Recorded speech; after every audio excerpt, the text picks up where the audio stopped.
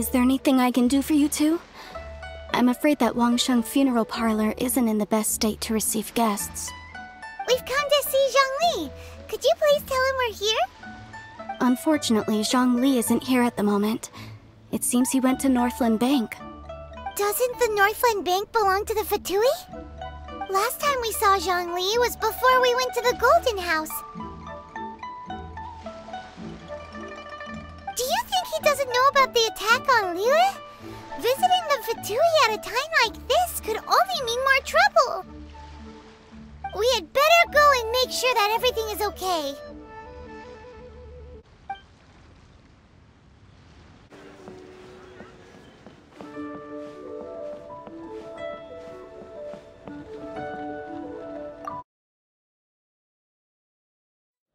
You call this cooperation between Harbingers?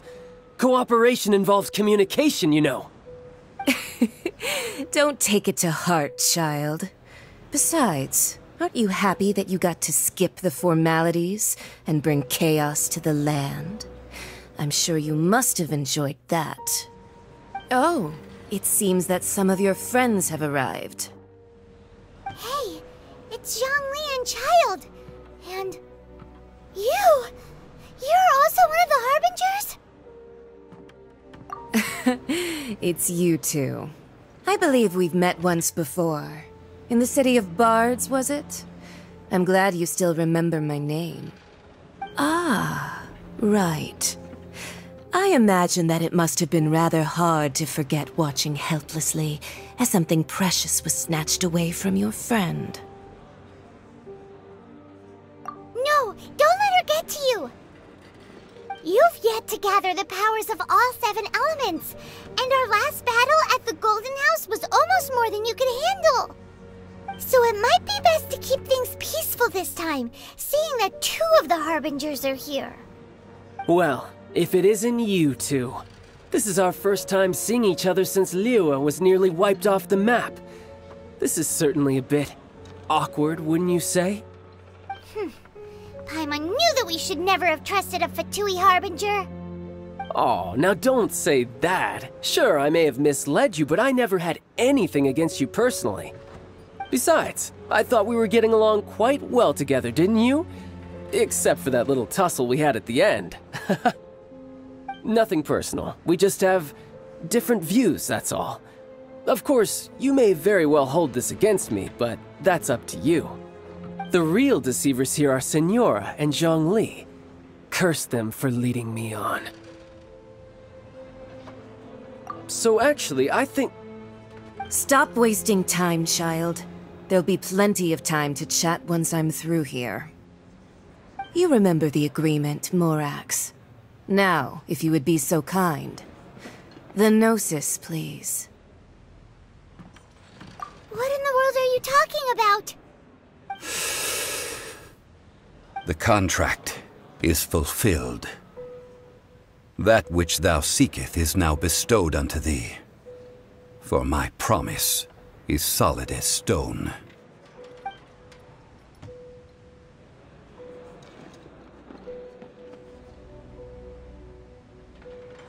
How sanctimonious.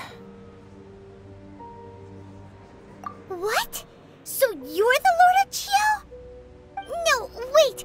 That's an exciting twist and all, but why give the Gnosis to the Fatui? I do not give it for free. I give it as agreed upon in the contract, for it is a matter solely between the Tsaritsa and I. Yeah, you don't think you went a little bit too far with that whole fake death thing?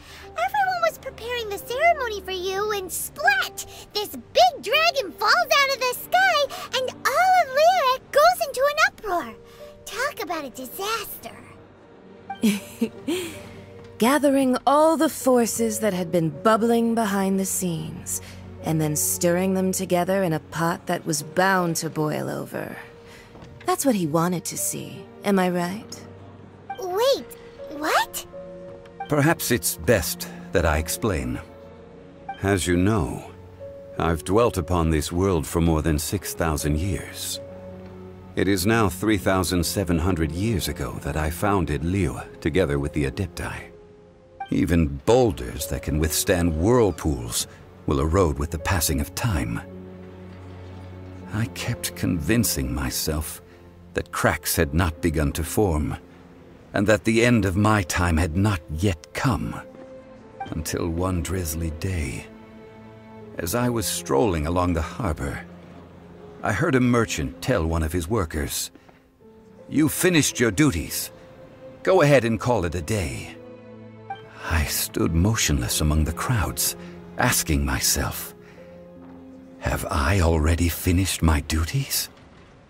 Oh, Zhongli. But as I began to consider relinquishing my divine role, I soon discovered that many reasons still remained to not hastily depart. Was Liyue, the city I had dwelt in for so long, already prepared to enter its next age? I decided that a test was needed in order to reveal the answer.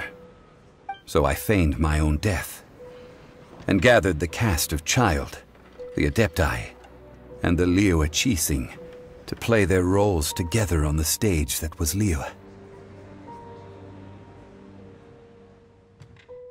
That's right, which is why I continued to safeguard the Gnosis until now.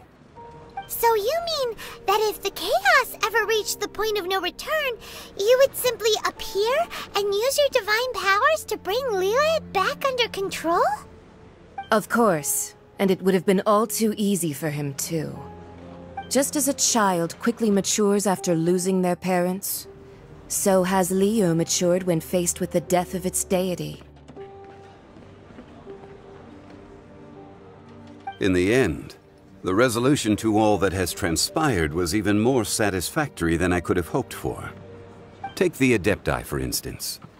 Owing to their years of seclusion, they were the least informed. Yet when faced with a crisis, they commendably showed the greatest amount of restraint possible.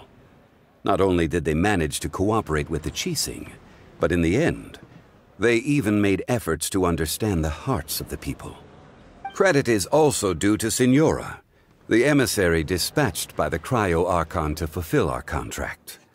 At my request, she kept everything she knew in strict confidence. This despite the eavesdropping ears of her colleague, Child.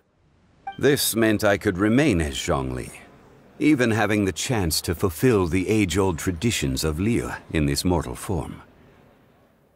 Thank you for joining me on this journey, traveler. All of these things turned out as I had planned. There is only one thing that I had not anticipated, and that was the conduct of the Liyue Qixing. I had expected them to do no more than the Adepti, to come to the defense of Liyue. But when all was said and done, they seized the opportunity to supplant Liyue's divine protectors, and used the subsequent power vacuum left by my death to quickly gain complete control of Liyue. Huh? That doesn't sound good at all! Ha! On the contrary, I think it is excellent. I had always feared that it was too soon for them to take over from me. And it was also that which I longed for the most. As such, this is the best parting gift anyone could have given this god of old. Hey, what about me? Doesn't anyone feel the least bit of remorse for deceiving me? You've practically kept me in the dark! I think that thanks would be more appropriate. You certainly played no small part in all of this, wreaking havoc and turning the city upside down. The Lord of Geo ought to thank you for your performance, if anything. If you hadn't created the pressure of a battle between mortals, Adepti, and a god, the lump of coal resting in the hands of the Geo-Archon, Liyue, would never have been able to become a dazzling diamond of a city. Huh? Just whose side are you on, mocking me like that? Are you itching for a fight? Hey, haven't you learned the Liyue saying, don't always call it as you see it? Well then, with the Gnosis in my possession, I have no use for such idle chatter. We should return to Zapoljarny Palace and seek an audience with Her Majesty, the Tsaritsa. Come, child. Fine. I'll meet you there later. I'm not sharing a boat with the likes of you. Do as you wish.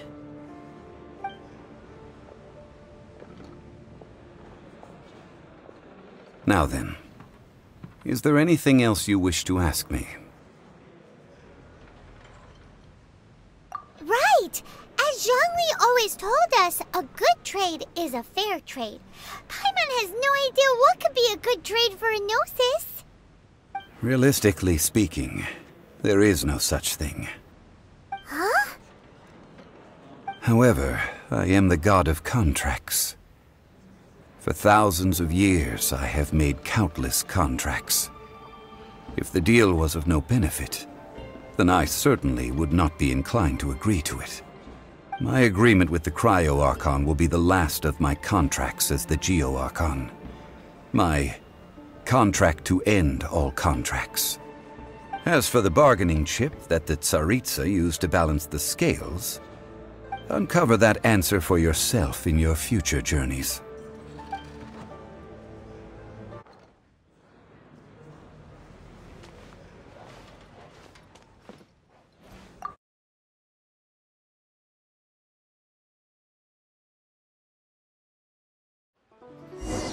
Today's the day of the rite of parting.